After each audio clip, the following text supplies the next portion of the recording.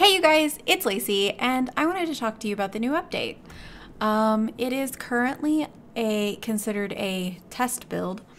So to get it, you have to go into Steam, right click on Oxygen Not Included, go to Properties, then there's going to be a tab that says Betas, and then you use the drop down and go to the one that says Thermal something or other. And that's how you get it. That's it. But you can't load any of your save files from the previous build. So don't do it until you're ready.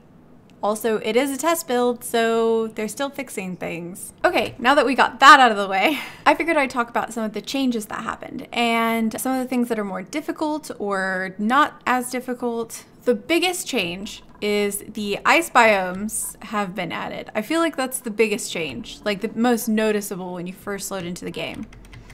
There are several ice biomes, and they have these wheezeworts, which take warm air and make cold air to keep it chilly in there. Also, temperature conductivity has been fixed. So if something's cold that's next to something else that's warm, they'll actually change temperature. Though I have no idea why these are cold. Absolutely no idea. Another really important thing they've added is wires have a certain wattage that they can withstand. So we have a high wattage wire that can take 2 kilowatts, and we have a regular electrical wire that can take 1,000 watts, which is basically 1 kilowatt. You could hover over them like this, and you could see that the heavy watt wire I have here has only 240 watts on it.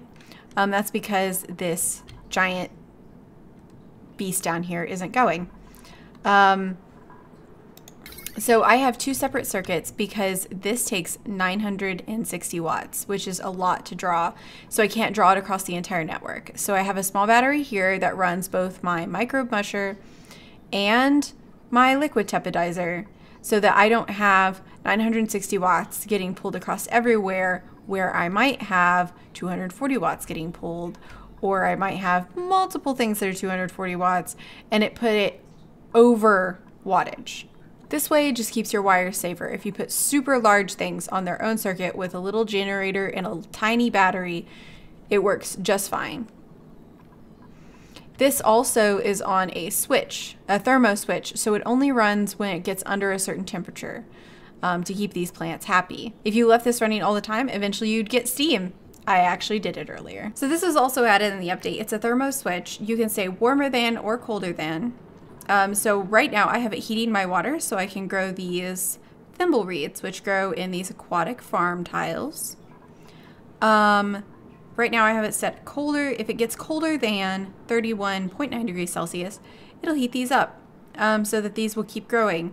They have to grow in water, so we're heating the water. So after your plants are harvested 3 times, they don't make another seed. So mealwood eventually dies and goes away, and you keep having to find more seeds.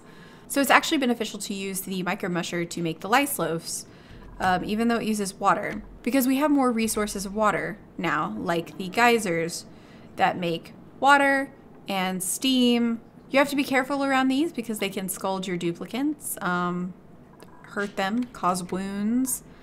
So just be careful. See how hot it is around here. It's really warm. If you click on this, see the temperature is very hot. It's uncomfortable for them when they're in here.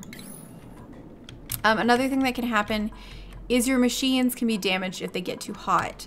I've already completed all my research, so I got rid of them, but several times, because I had the research going so long, the machine overheated, had to be repaired, and started scalding my duplicants, which is obviously bad. We don't want that to happen. So I had to turn it off and wait for it to cool down and then turn it back on again. Another important thing that showed up this build is clothes. So I have queued here to build a snazzy vest. And they are working on it, apparently. Let's set it to 9 so we can get them to go work on it. Okay, here we go. They're knitting a warm sweater right now. We'll see whenever it's done what it looks like and how it works.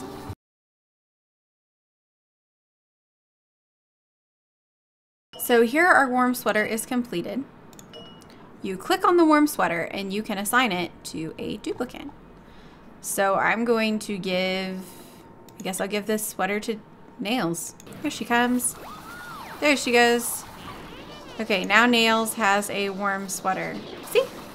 She's wearing a warm sweater. And if you want to unequip it, you just click unequip clothing and you're done. Anyway, these are a few of the things that have changed with the update. I hope that you find this helpful. And if you enjoyed this video, then please hit that subscribe button so you don't miss me when I go live on Mondays, Wednesdays, and Fridays at 1 p.m. Eastern, or when I post a video. Don't forget to give this video a thumbs up or a thumbs down. And always remember, you're special and amazing, and thank you for being you.